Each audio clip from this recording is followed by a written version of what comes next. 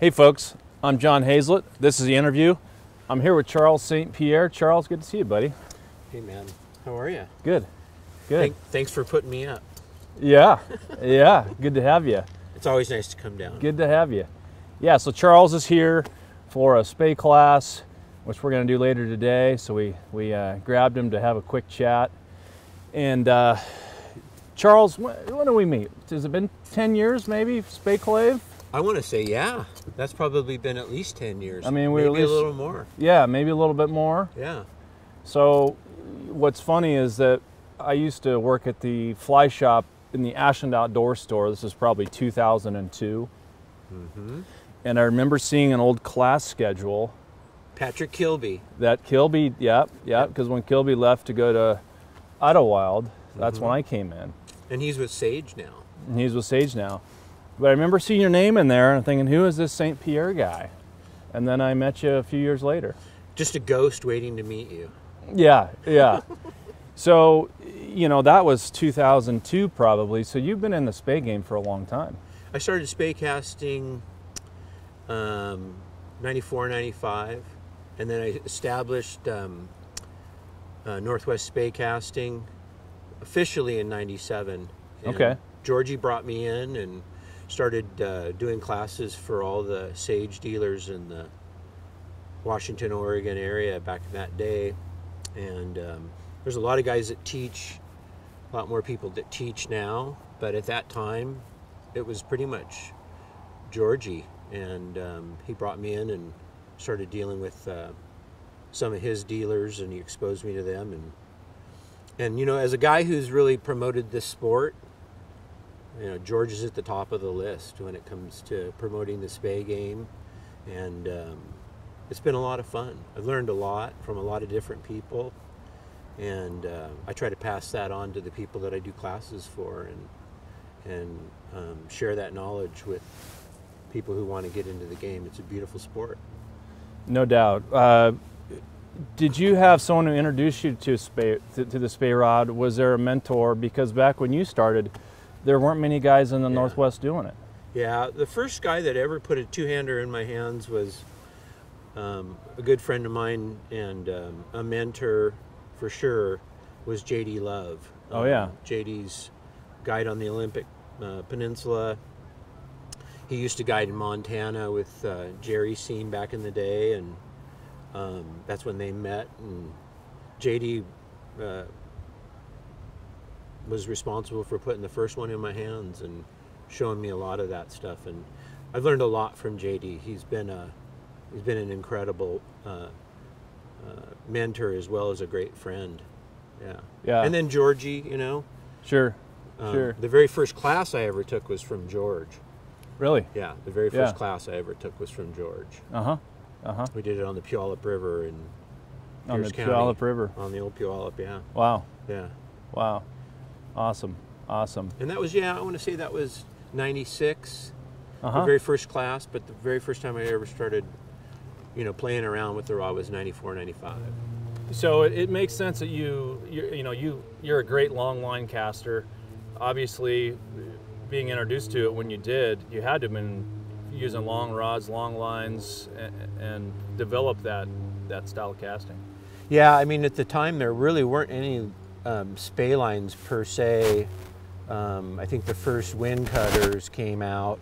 Most of the guys that I saw had double taper, you know, lines, because those were the only lines that that were available for most consumers, and they would take those double tapers and cut them, you know, chop them in half and flip them around, and you know, you lose a lot of grain weight, so you had to play around with what rod you could actually use to load it up. But yeah, there weren't a lot of lines. And then Rio came out with wind cutter, and then they also had one called the Accelerator that was a long belly, long weight forward line. But there's been a lot of, there's been obviously a lot of evolution of two-handed lines, and then the Skagits, came onto the scene. So yeah.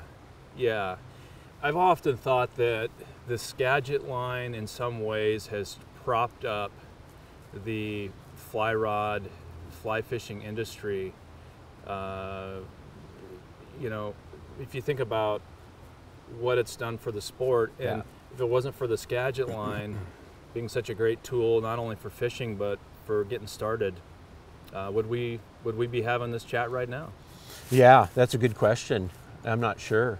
That was a big step for, I think, making it a lot of user-friendly, you know, applications. It certainly is a lot more labor-intensive to pick up a long line and change direction with it, as opposed to with the Skagit line. And then also being in tight quarters on smaller rivers with overhanging trees and things like that, long rods and long lines just don't really lend themselves to that. So yeah, the short rods and the short weight forward lines like the Skagit, and then some of the Scandi applications, they've really helped evolve the sport and make it a little bit more accessible for most fly consumers. So, and certainly helped lead to the popularity of winter steelhead fishing. You know, absolutely. Without those types of line systems, we'd struggle. Oh, struggle Big mightily. Yeah. I think that's been one of the things as far as winter tactics go. That's opened a whole nother door for the kinds of flies that we use and the kind of water we fish. It's not always the classic water, you know. Right. And to be able to fish all of that water, as much of it as possible, you need to be versatile, and you need to be able to you know, adapt. Yeah. Adapt. Yeah. Later today in our class, you're going to talk about winter steelhead tactics. And, you know, like I said, winter steelheading has become more popular. What's a couple good thoughts about winter fishing for new guys? Well, I think there's a couple of things. First and foremost, I think in order to be successful, the way I look at winter steelheading, it's kind of the bow hunting, if you will, application for, say, elk, you know, a big game animal. It's not the easiest way to do it. In fact, it's the most difficult way to be successful. But some people like that challenge, and they want to be challenged. And if that's the motivation, then it's certainly the way to go. The people that I see that are successful with winter steelheading, there's one thing they all have in common, and it is their dogged determination. They never, ever stop. They never stop. They never stop learning. They never stop fishing. And I think and having confidence is a big key in that. Understanding the water conditions, you know, understanding weather and water fluctuations, that's another big key of being successful. And then also, having the right gear and being able to use it. Yeah. Those are probably the three big things. It's a big equation to solve, and everything can be right, but you have to be there, and the fish have to be in the mood. Yeah, the timing of it has to be right. But the mindset, I think, is probably one of the most important things that everybody should kind of think about, and putting on that hat to determine. And you'll see people throughout the day of winter fishing catching fish other ways. But to swing up a fish is to really, really, really apply yourself and be just steadfast in your commitment. And I'll tell you that, you know, when I first started winter steelhead fishing, I was using a single-handed rod. And it was the oddity at that time to see two-handers on the river, and now we see a lot of them. It's more like the equation's flipped over. Yeah. But I can tell you, after casting a teeny 500 or a teeny 400 with a single-handed rod for 2 days straight, you know, your rotator cuffs start to, you know, be an issue. And that's another thing that's been nice about this sport. It's an effective way to present the fly, but you're not working anywhere near as hard to do it. Yeah. Made it easier for us.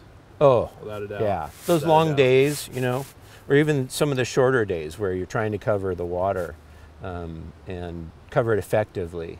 To do that, with a two-hander is lends itself a lot more than doing single-handed lines or single-handed rods with sinking lines and large flies.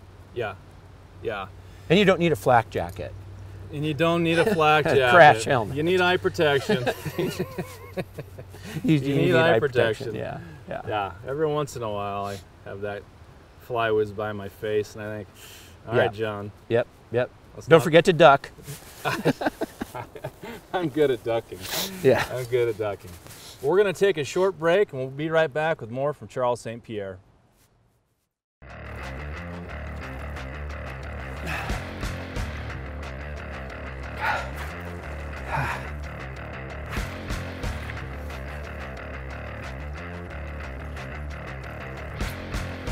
Hey, Will. You okay, man? Yeah, I just can't cast like I used to. Well, you know that's an old rod. So? So, a rod that old is really low modulus. It just doesn't have the power that it used to. So how come you still cast like the big Huck? Because I got launch. If your rod is over the hill, you need Launch, the #1 selling male ferrule enhancement. Launch is a unique rod boosting formula powered by Huckafin, a patented ingredient clinically researched to boost graphite modulus and energize the male ferrule. Just apply a few drops to the male ferrule and get ready to launch. For your complimentary bottle of Launch, text Huck Mega to 123456. Launch can help you cast harder, longer, with more vigor, more passion too.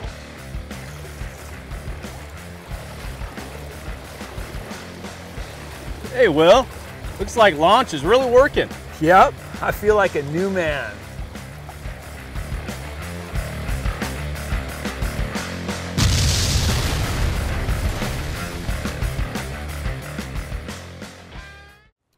We're back with more from Charles St. Pierre.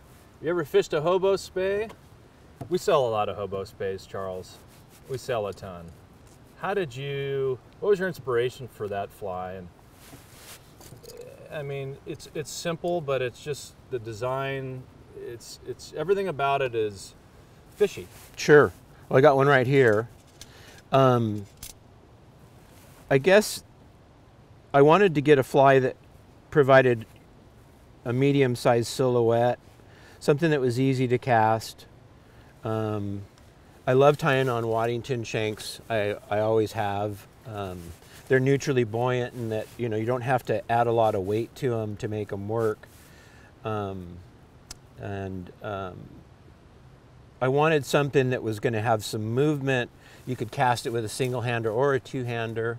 Something that you could fish 365, right? Yeah. Something you could fish anywhere at any time of the year, whether it was winter fishing or summer, fall fishing as well. Yeah. So that was kind of the inspiration. The materials, I mean, those are just influences from other flies. I mean, I love marabou. It's pretty durable, has a lot of movement. The key with tying this fly is to not put a lot of material on it. Yeah. 3 wraps of a marabou feather, 4 at the most is plenty. Yeah. And then having some, the body of it, have some flash to it to create some silhouette and some light refraction from inside the fly.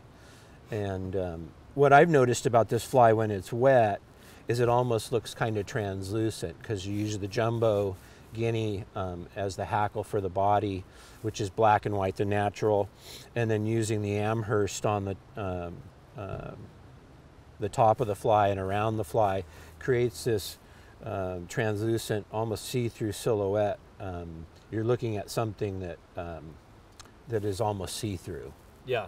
All right. So you have colors layered on top of themselves, and it's been a great fly, and it's like I said, it's produced well for me for steelhead as well as salmon fishing. In Alaska.